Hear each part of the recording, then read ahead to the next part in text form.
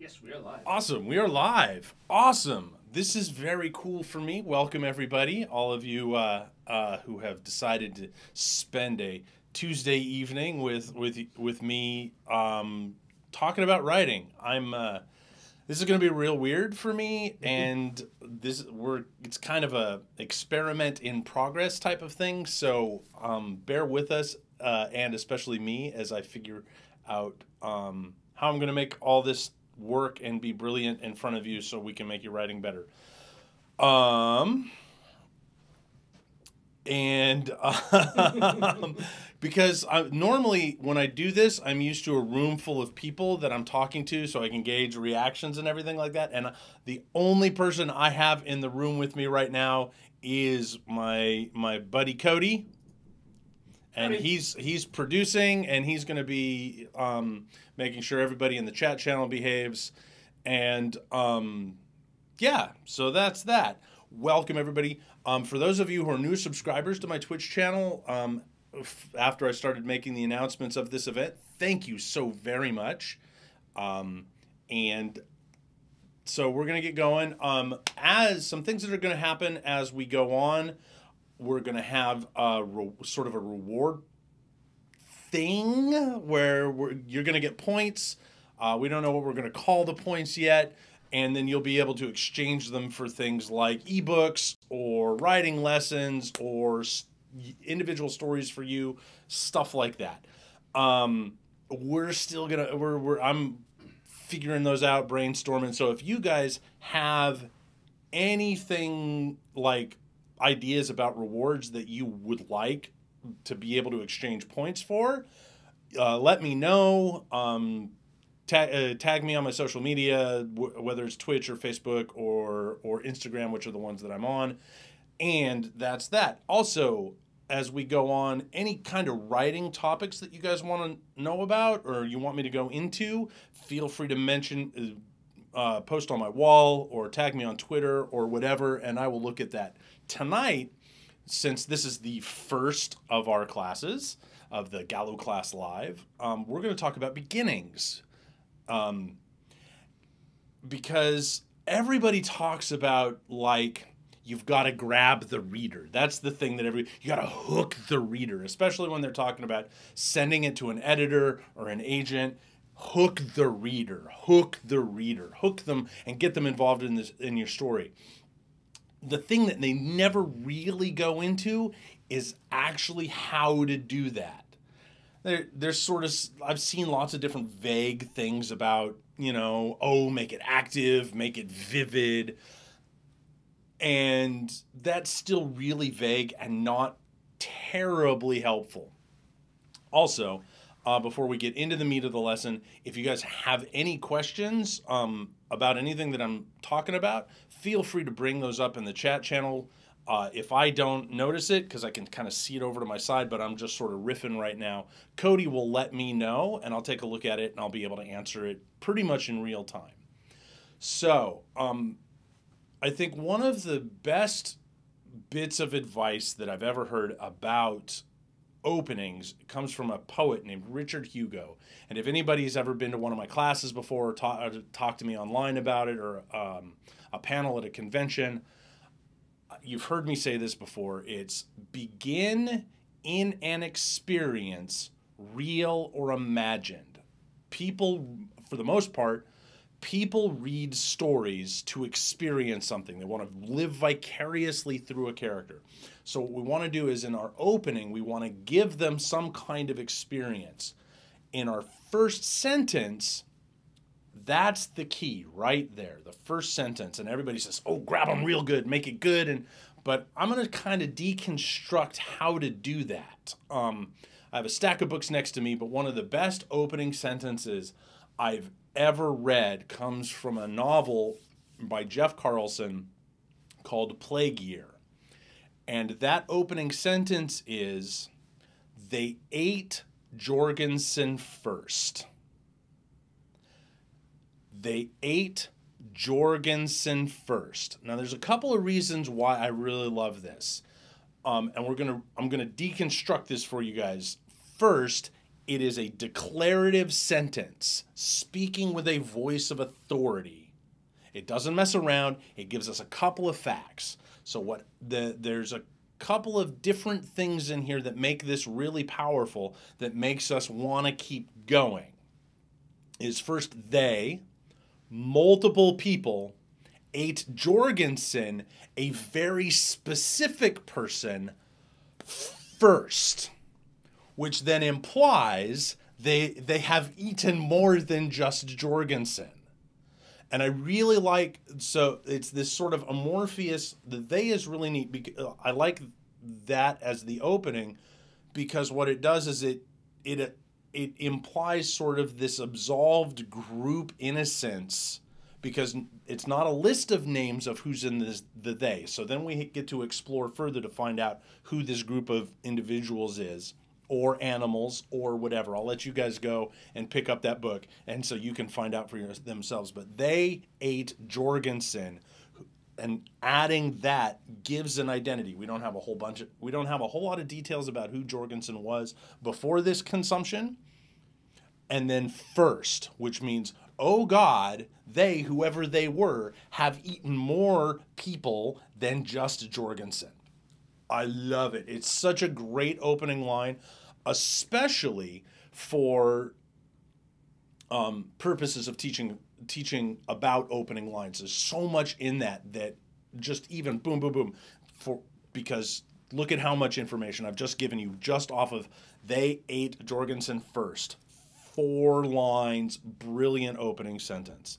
Okay, I have a stack of books, and we're going to go through each one of these, and I'm going to give you some ideas on why and how each of these work. So the first one on my stack is My Life with the Lincolns by Gail Brandeis. Gail was one of my teachers in my MFA program. Brilliant teacher, brilliant writer. The opening of this YA novel is, my dad used to be Abraham Lincoln. Again, my dad used to be Abraham Lincoln. And I didn't know much about what was going in here. I read this because I liked my teacher and everything. And for me, reading is a contact sport. And so I'm going to show you right here. Ooh, there. I actually write in books. I know that's going to freak some of you out, but I write in books, and the thing I wrote is like, what a great first sentence. Oh, and then I keep going, and it's like, oh, this is so good. So my dad used to be Abraham Lincoln. The cool thing about this is it's my dad, so it's somebody kind of telling a story about somebody else. So we're getting sort of a Holmes-Watson vibe here. Used to be is that they used to be something and now they are something different. And then we have Abraham Lincoln. Now that's charged. Abraham Lincoln. So her dad used to be Abraham Lincoln. So what we're getting in this is, who is he now? And there's all sorts of, was he really Abraham Lincoln? But because he's kind of dead. Spoiler alert, Lincoln gets shot in the head. I know. So there's all sort. This is all supercharged here, and we've got 6 words right there, which brings up a whole bunch of questions. Love that. And then so we want to find out who is talking about the dad.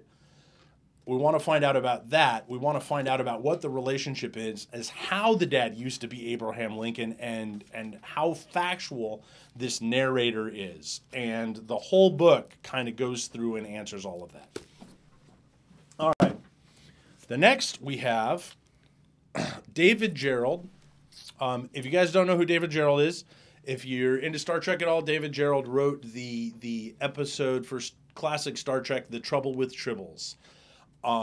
And he is a fantastic fiction writer. So we're going to go into 13, 14, 15 o'clock.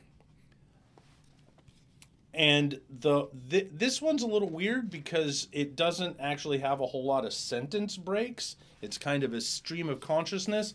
So I'm going to just go through the first two phrases as the opening sentence, even though there's a whole paragraph without any periods. So this is 13 o'clock on a thirsty night, dry and windy after midnight.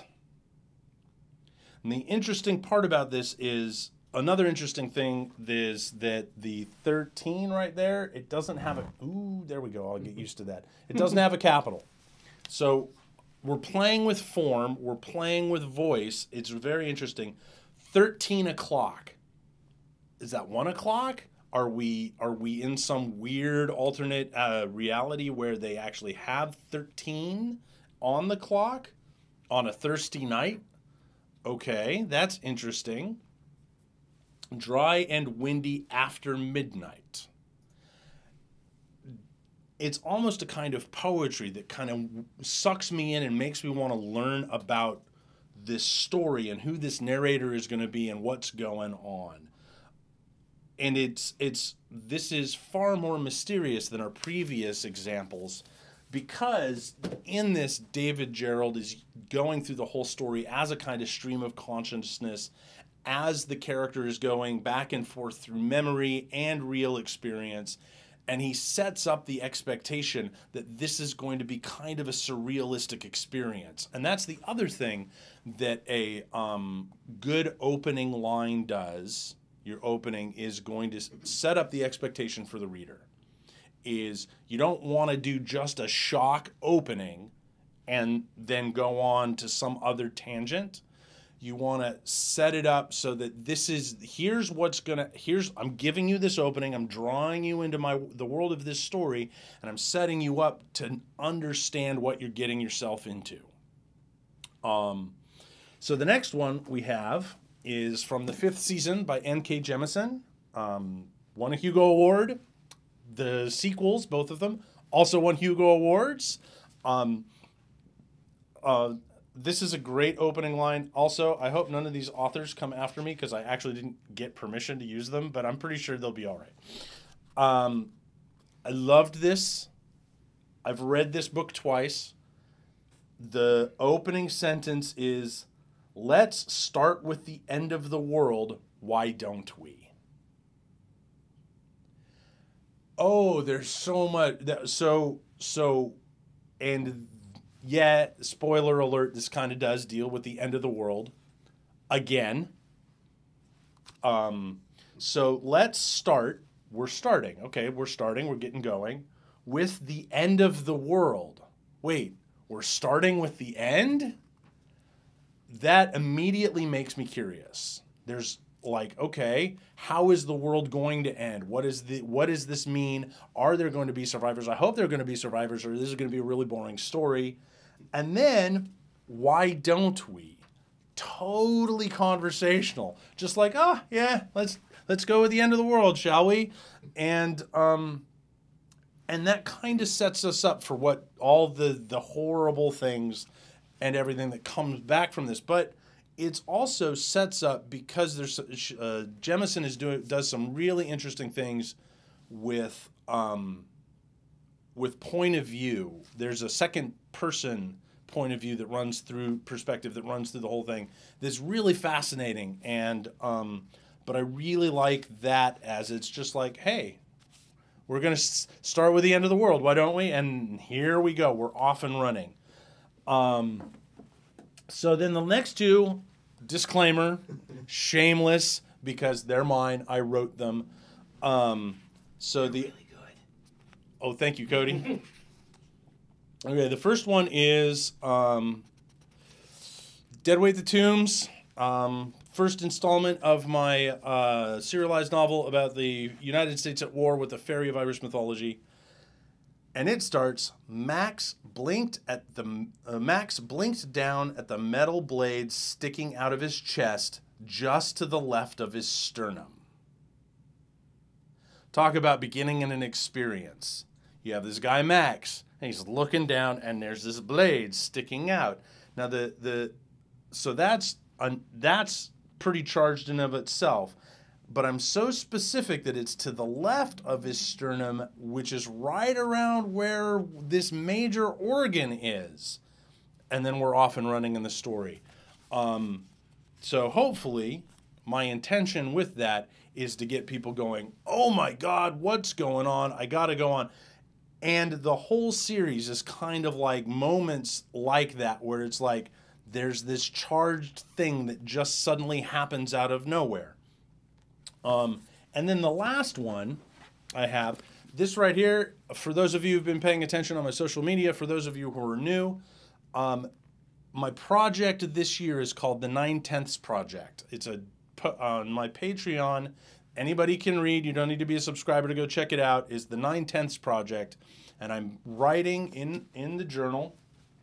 It's being told one installment a day. It's get posted every day at noon, and so it'll be through. It's an arc that'll go through the whole year. And it plays with language and voice and form. The very first sentence is, "We has words." And I'm going to show it up so you can see there. Whoop, boom. I'm playing with spelling and voice. And the reason I'm doing that is because I can't tell you. Spoilers, and I won't spoil it for anybody, but one of the things that I'm really playing with right now is form and voice and just how to make things a little different in my fiction. Yeah. Very good question from the chat here. Okay. B. June says, do you recommend starting all chapters like this, or just the very beginning of a book or story? That is a fantastic question. Yes, with a caveat. Okay, so let me think about this for just a second. Because I want to be able to make sure that I'm answering this really, really well. So we're going to back up to where I was talking about opening everything with a voice of authority, making it declarative. So since we're coming since we're working through the middle of a story, I would say yes, that you do want to use this voice of authority. Now, you don't have to be quite as punchy with the, oh my God, what do I keep doing? Because people, by this time, hopefully people are already invested in your story. But what you want following up in follow-up chapters is you've left somebody in probably with a cliffhanger or with a question or a, oh my God, what's going to happen next? You'll need to put in a little bit of a payoff in that opening sentence or opening couple sentences that gets them going, okay, yes, I'm trusting that this thing that I just got left with is going to pay off. That it's not, oh, that chapter cliffhanger was just kind of this cliffhanger that that isn't going to do anything. It's not going to go anywhere. This is especially important. Oh man, now my brain is going, and I'm really glad you asked this question because in fantasy, really in fantasy these days, a lot of times the fad, or not the fad, but the current thing is you're going to tell it one chapter in one person's perspective, and then in the next chapter you're going to switch to another character's perspective, kind of making people wait for the payoff on the sort of cliffhanger or ending of that previous chapter. Starting from this strength, air of authority is going to give people the confidence, especially if you're putting them in something else, especially in the opening. And I'll come back to Jemison. In Jemison, every new chapter is a different perspective. And it can be kind of, they're kind of jarring because it's very different, the different perspectives that are in there. And I can't talk too much about it because it would be really spoilery, and I don't want to ruin your experience of that book. But so she doesn't. So actually, let me go and I'll check out the. So then that was the. Let's start with the end of the world. Why don't we? Then we go. then we have chapter 1. It says, you are she is you are Essen. Remember, question mark. That's the opening. And so it's like, oh, I'm in. So then 2, the second chapter is, the straw is so warm that Damia doesn't want to come out of it. So we're getting different experiences. So, but each is experiential. They're specific, and each one is speaking with a voice of authority. And it asks questions. Well, why doesn't Damia want to come out, and what's going on, and everything like that? So yes, absolutely, I would say, for the most part, yes, you absolutely want to take these into considerations with each chapter opening. Yeah,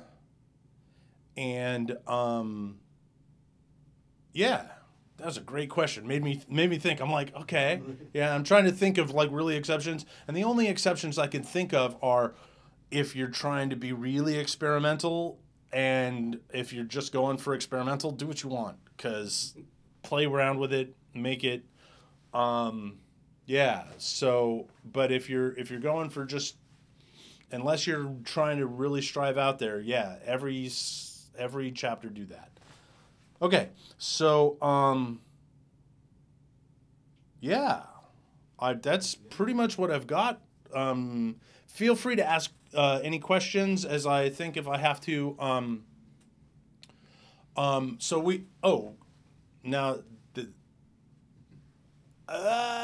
Yes. Okay, so backing up. So those are our first lines, and our first lines draw. So as we continue with following up on our first lines, because the first line can be great, and then the rest of that paragraph or the rest of that page can then kind of make things fall flat. So as we go on with the first paragraph to 3 paragraphs of our story, we want to do 2 things. You want to continue to raise questions, but you also want to give a little bit of payoff on that first sentence. And so for this part, I'm only going to use my work, because since I don't want to, step on other people's toes without having only doing a couple lines. But so I'm going to go back to Deadweight. And that first sentence, Max blinked down at the metal blade sticking out of his chest just to the left of his sternum. He couldn't tell if it was a sword or spear or, well, did it really matter at this point? Ha, he thought. Point. Good one. He might have laughed if he hadn't been coughing up blood all over his chin at the moment. Or maybe that is laughing when you have something metal sticking through your chest. That shouldn't have been possible, not with his gray t-shirt on. So I'm answering questions about, I'm continuing the scene, but I'm also raising new questions in the reader. Why not? And so Max closed his eyes, hoping things would be different when he opened them again. A futile effort, yeah.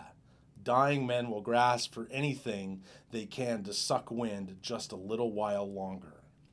So for those of you who have read the Deadweight books, if any of you have, if you don't, I wouldn't be offended if you do.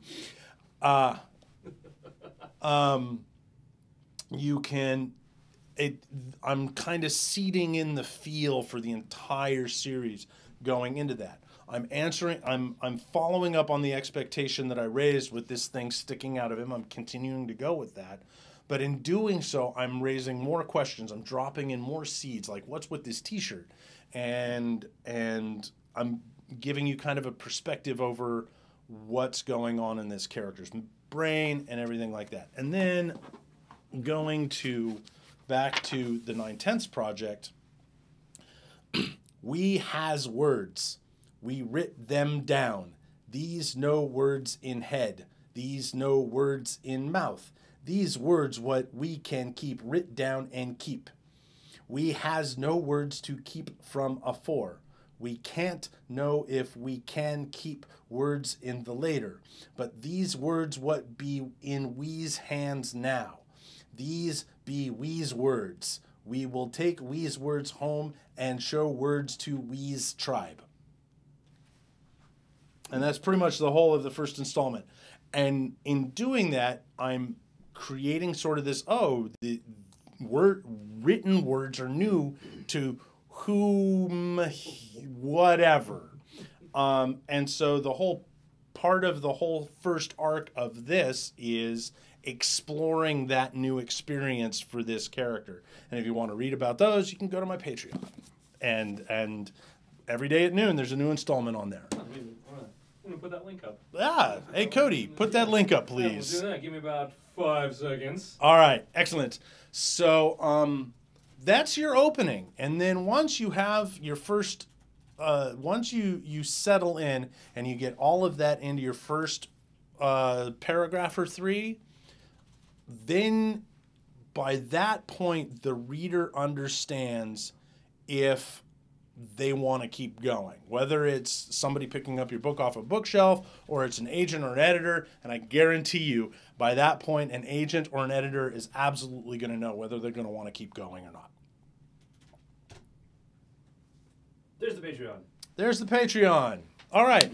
So, unless any of you guys have any questions, and men, who was that Cody, that did the question about chapters?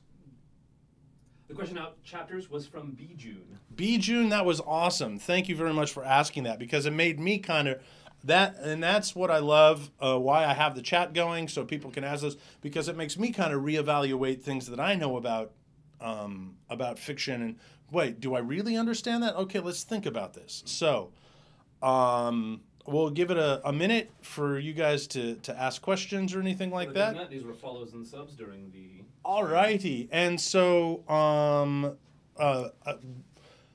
thank you all, any of you who subscribed leading up to this first class. Thank you for subscribing. For today, Auntie Cleo, I know who that is. Kuta Marler, I have a feeling I know who that is. B. June and M. Fluke. Oh, I know who that is. And then Auntie Cleo, thank you so much for subscribing through Twitch Prime. Awesome. Thank you very much. So, and again, as we get going, or as we keep going, we'll have a point system for rewards, which you can exchange for various different things. I'm still kind of figuring out exactly what because I don't want to do here's the reward system, and then go, oh yeah, that's not really working real well. That's taken away too. So Cody and I are brainstorming about stuff, and so we'll figure that out. All right. So any questions? I will stand up here for a couple more minutes. If anybody has any questions in the chat. Also, this would be a great time for you guys if you have any specific questions about writing of any kind. Throw those up in the chat channels so that I can go, oh, yeah, I'll totally do Gallowclass Live on that one. And it can be about writing. It can be about the writing life. It can be about the business of writing. The caveat that I will give about the business of writing is that my experience is very different from a lot of other people's. So don't take what I say as gospel. It can be about lit theory, because I know that there's some people, I know at least one person in the chat is really into lit theory, because that's what we're studying together. And we have it. We got one from My Juggler. How important is it to link chapter endings to the next chapter beginning? And that's a great question. And I'm going to say it depends on the individual project. For example, if we go, I'm just gonna pick up. I'm gonna talk about Dresden Files, because I think that's gonna be familiar to, because I don't know everybody who's in the channel, but I'm good. It's kind of a staple in fantasy right now for people to read the Dresden Files, or really any kind of mystery. Is the previous chapter, or the chapter you turn. So you turn to the page. Think words. Okay. So say you're reading a Dresden Files book, and you turn the page from one chapter to the next. immediately Butcher's going to ground you back in Harry's experience, which is really kind of easy because it's Harry. Harry has a very distinctive voice, but he's good. But because it's a mystery and everything's constantly moving in those, it's going to be. He's really working at keeping you down in Harry's experience. What I think is good, and if you're just doing one single perspective through your story, especially of a novel length, that's going to be easier. Now, if you're shifting perspectives back and forth and back and forth and back and forth, that's the trick. So say you have characters A, B, and C, and you have a chapter with character A, a chapter with character B, chapter with character C, and then you go to character A, that's when you really need to start working at tying the end of character A's first chapter to the beginning of character A's second chapter. Does that make sense? I think I'm making sense. Yeah, it jives. All right, Cody says that jives. That's where it is, and we have another one. We have another one from Auntie Cleo. Would you call the narrators in the 5th season unreliable? Ooh. Juggler says yep. Well, I think iJuggler was talking about if that makes sense, not the. Hey, but he might be.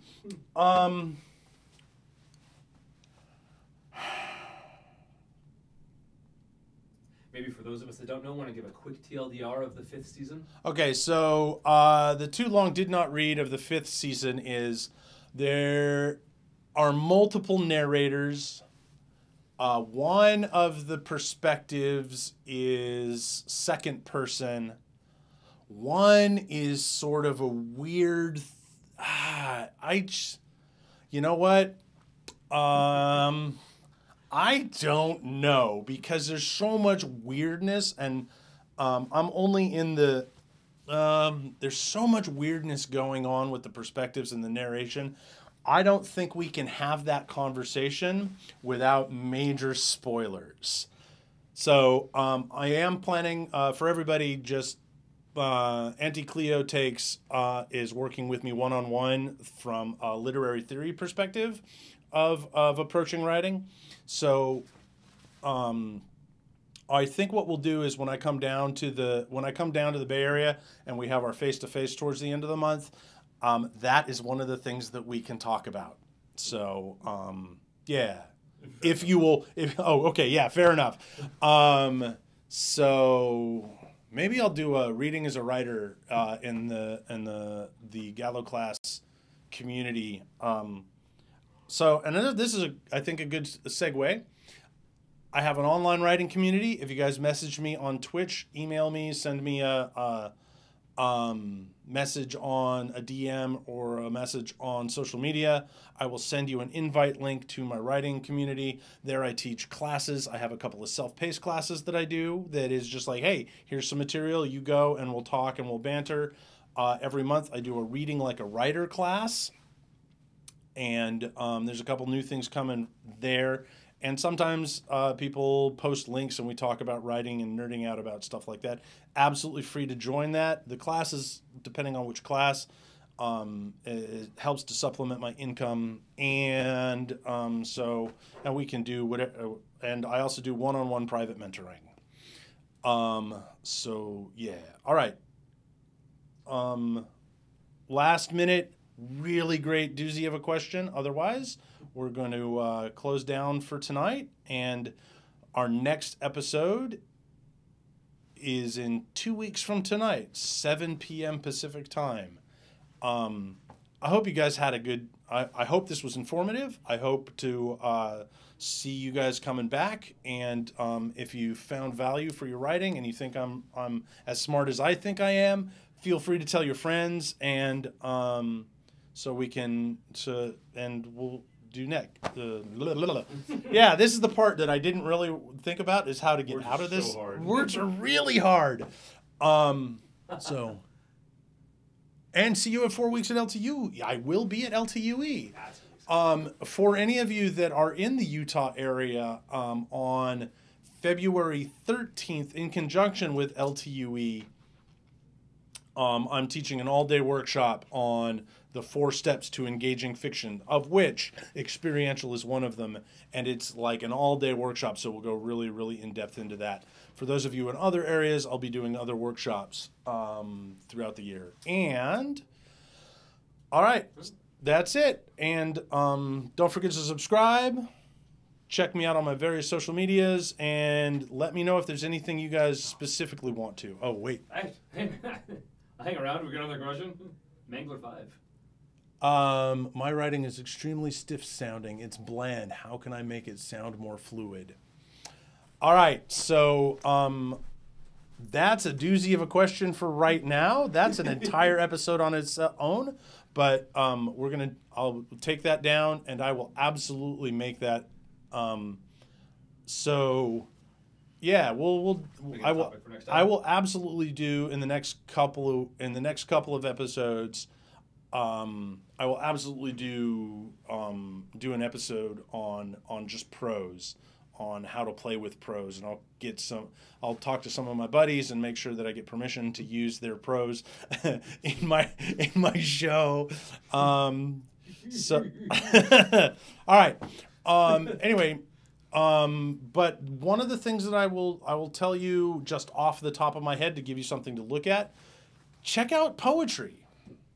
Read some poetry. I mean, if nothing else, kind of go to Lewis Carroll, the Jabberwocky. 'Twas brillig in the slithy toves, and I can use this because it's open source. 'Twas brillig in the slithy toves, did gyre and gimble in the wabe. All mimsy were the boar groves, and the mome raths outgrabe. And that entire poem is a story, and it's told with all the wonky language and stuff. But check that out, and see about playing around with that kind of thing. All right. Thank you guys for hanging out. I had a lot of fun. I hope you guys got some good stuff out of this, and we'll see you in 2 weeks. Good night.